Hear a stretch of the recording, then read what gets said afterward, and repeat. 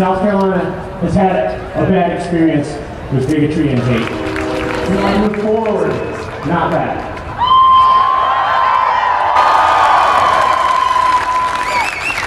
And everyone here, as your next step, can you contact Senator Tim Scott, the voice for peace, justice, and join us for Saturday at any time. The New Testament. But you know, everyone, all major religions have a golden rule, and that golden rule is about treating others the way that we want to be treated. It's about empathy and compassion.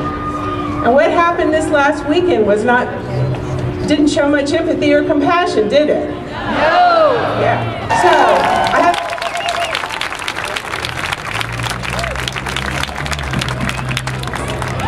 We will not allow them to leave children at our doors, to go hungry, to go without health care, to go without an education, peace, and protection. So I had just one message for Mr. President. Please. Slave people make some noise. God's church will make some noise. Drop these words on you.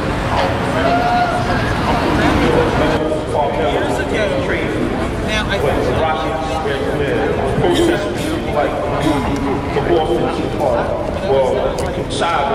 you can send funds not paid for the shot and bring release in the government miscarriage justice like the 2008 bailout. Now we don't put in. So what can you do to be helpful?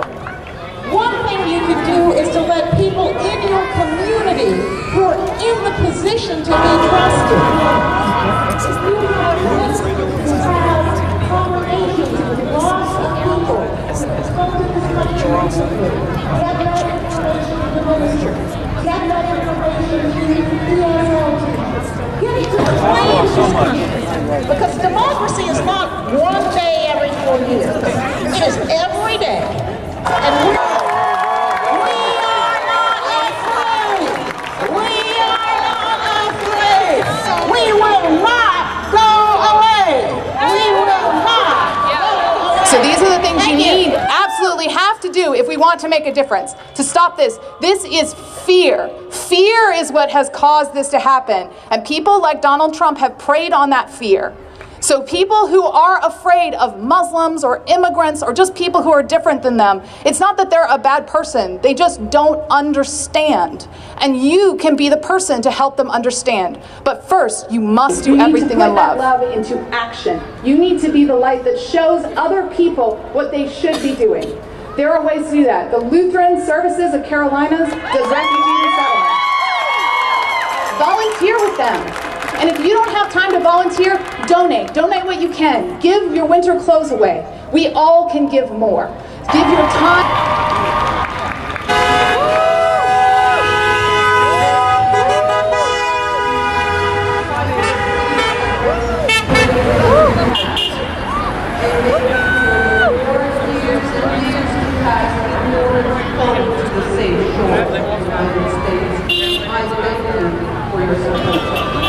This is the time that an authoritarian government that's in power, that's trying to divide us, well, it's backfiring because he's breaking us together.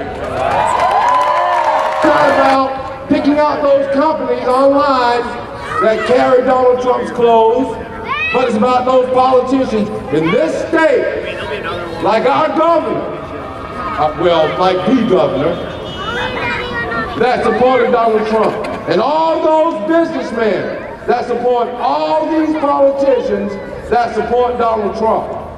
That's where the rubber meets the road. They have to feel some pain.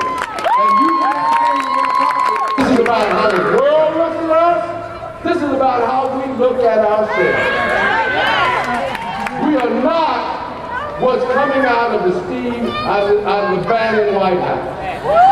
We've got to push back against this whole idea that the only people that can rule and run this nation, as we're seeing with this White House, I'm sorry to say, are white men. We got to stop this. This is about the diversity of America. Now, someone said, you're not registered to vote? That's a problem. We got to be on the job, be putting pressure on this government every day, every hour, as long as it's in power. Politics.